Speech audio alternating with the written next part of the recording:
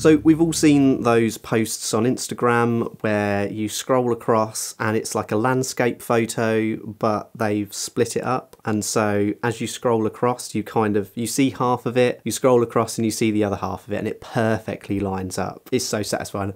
I recently did it myself on Instagram. It's at Hudson. If you are not following me already, please do. I basically did it with this recent post when I went to Edinburgh. So you can see that as I scroll across, it perfectly lines up.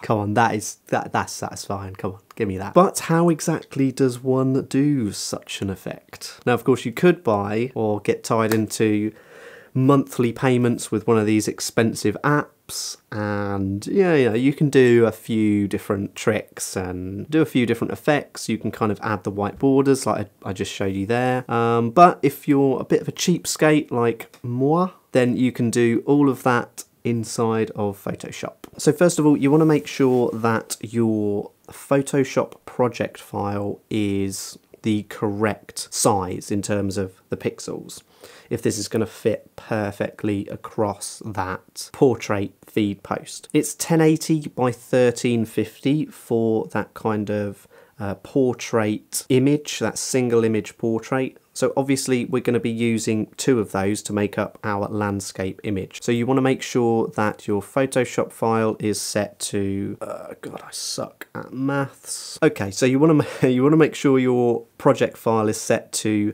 2160 by 1350. So that way that when you divide that photo into halves, you'll get the, you know what I'm trying to say, you'll get the actual single portrait image size, and it'll all be correct. So then you're going to use the crop tool. You can just press C. We're going to be using the slice tool, so make sure you have that selected. Then you're going to draw a box across the image and wait until it kind of snaps to the center of the image. You'll see what I mean when you do this. Okay, that's it. You can let go. Then you want to go to File, Export, and then Save for Web. I usually set my images to a JPEG. We've already dealt with our pixel size, so we don't need to worry about that.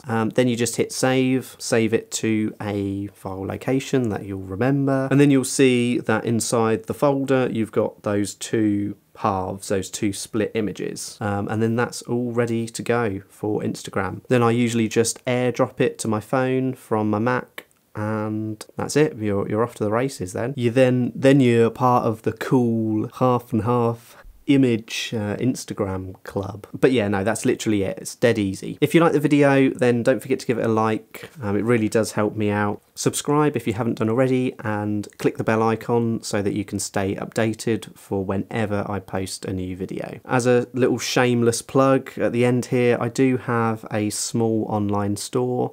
There you'll find assets, presets and LUTs, and you can get yourself 10% off if you use my discount code TEO10 at checkout. It's made with small creators in mind, and you'd be supporting the channel too. But anyway, that pretty much wraps it up. As always, I'll catch you in the next one.